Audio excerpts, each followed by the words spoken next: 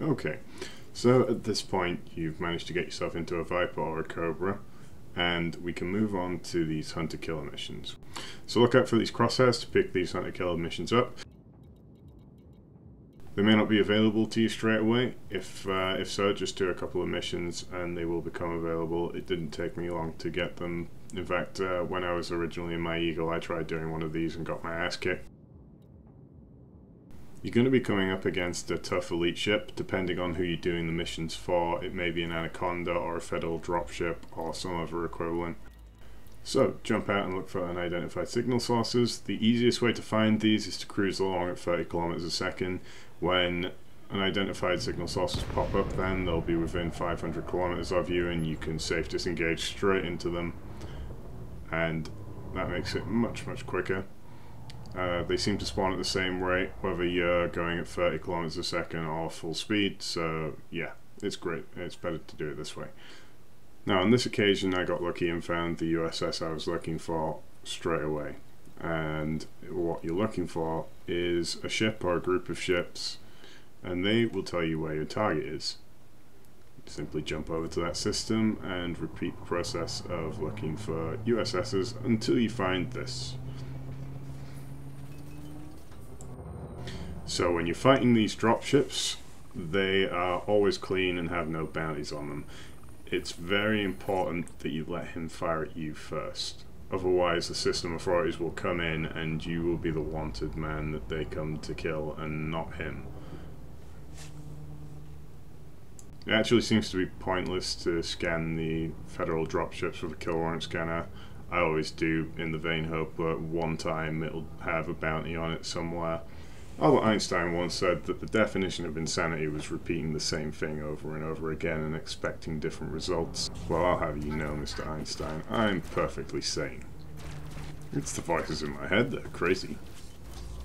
Anyway, one thing you need for these fights is a shield cell bank. The other thing is probably a good weapon setup. I personally like to have pulse lasers with gimbaled multi-cannons, but each to his own. I wouldn't suggest missiles for this because these things tend to have a lot of point defense and I'm not sure if any missiles you fire at them would actually hit. There are two ways to do these fights, and what I'm demonstrating now is the safer way to do it.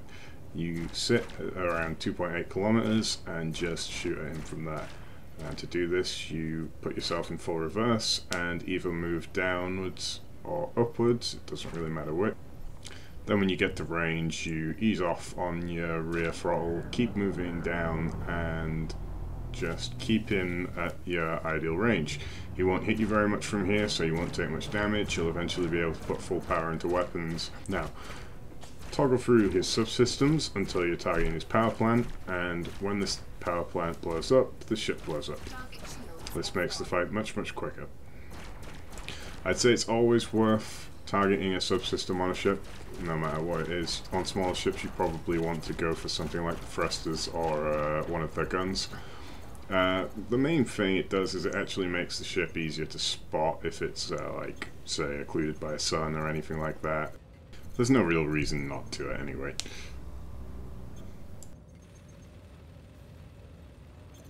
I'm managing to make this look a lot more difficult than it is here just by being fat-fingered on the throttle. It shouldn't take much practice for you to be able to hold him at around 2.8 kilometers just constantly, rather than going backwards and forwards like I am here.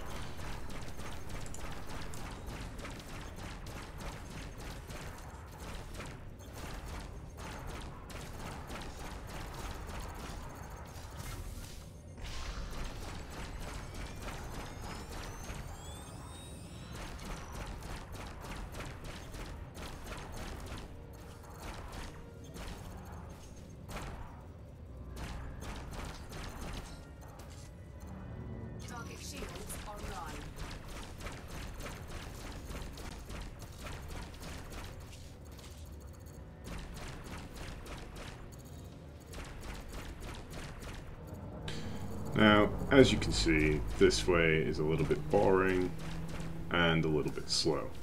So what's going to happen in a second is I'm going to get fed up with doing this and move in and do things the manly way. As a man who is revered across the globe for his manliness, It's important that I do things this way, really. Now, I may be overselling that a little bit. I'm sure someone somewhere reveres me for my manliness.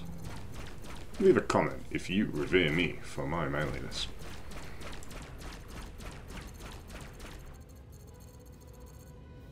Okay, enough of this messing about.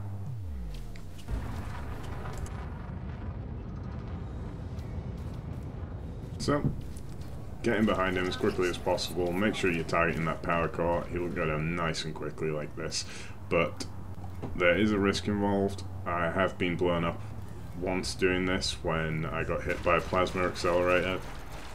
Damned unlucky, but it can happen. So just be careful.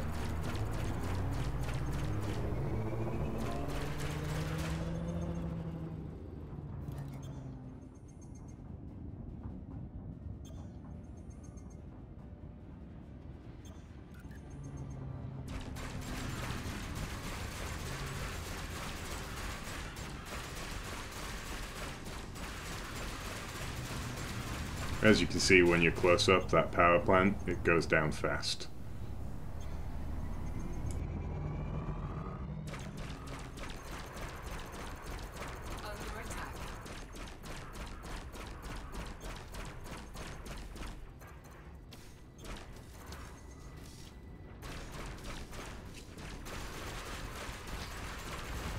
So, you go back to the station, claim your reward, and more often than not, there will be another hunter killer mission up for grabs as soon as you've turned it in. The rewards are quite nice, as you can see. It shouldn't take you long to rack up a few million doing this. Especially if you do it the manly way.